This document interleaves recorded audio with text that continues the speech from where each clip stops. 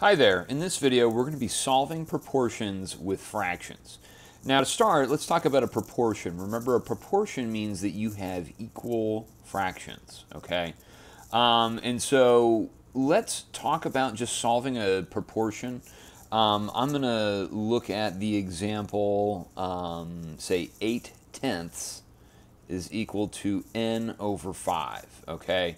And so what we want to do, this is just a normal proportion. This isn't a proportion involving fractions.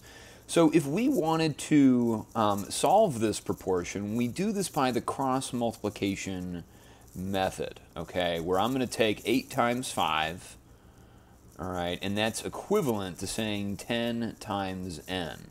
All right, and we have now a linear equation that we can solve. We can multiply 8 times 5, that gives us 40. And that's equal to 10n, and then divide both sides by 10. All right, and we get that n is equal to 4. All right, and so what we want to think about is that, 8/10 is equivalent to 4 over 5. All right, they're both going to give us the same decimal value of they're both equal to 0.8 if you found the decimal value, and that's the idea. That's how you want to solve that. All right. So let's take a look at a proportion that involves fractions, okay? And so what you see here, we call these complex fractions, where you have a fraction inside of another fraction, okay? Where your numerator itself is a fraction and your denominator is a fraction, all right? Same thing over here.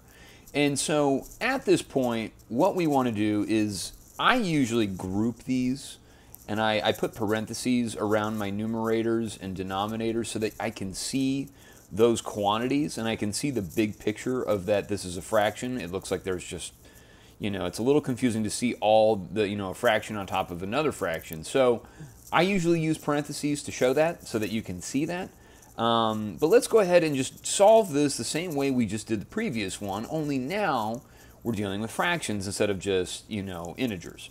So let's cross multiply both of these.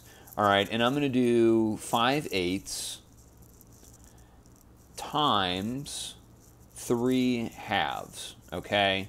And that's going to be equivalent to y times 5/4, okay?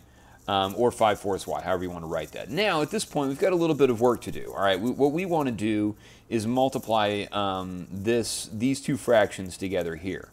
So remember, we want to multiply straight across. We're going to do 5 times 3, which is 15, 8 times 2, which is 16, and that's going to be equal to y times 5/4, okay?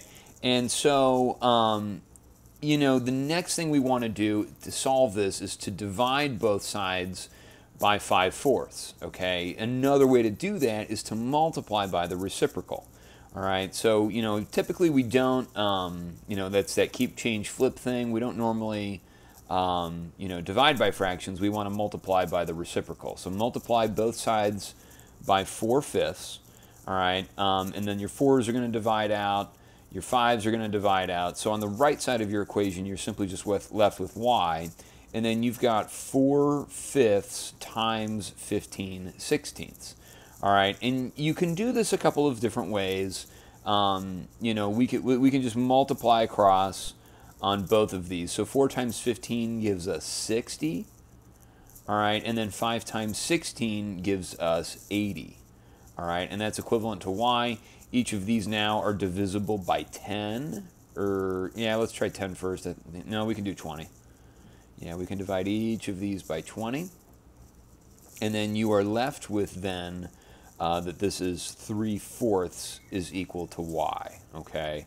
And that's how we would do that. So I know it's a little tricky to see one like this, but those are the steps you want to go through. So there's nothing different. It's just that now you're operating with fractions inside of that. So hopefully this works. If not, let me know, and we'll see you soon. Thanks. Bye.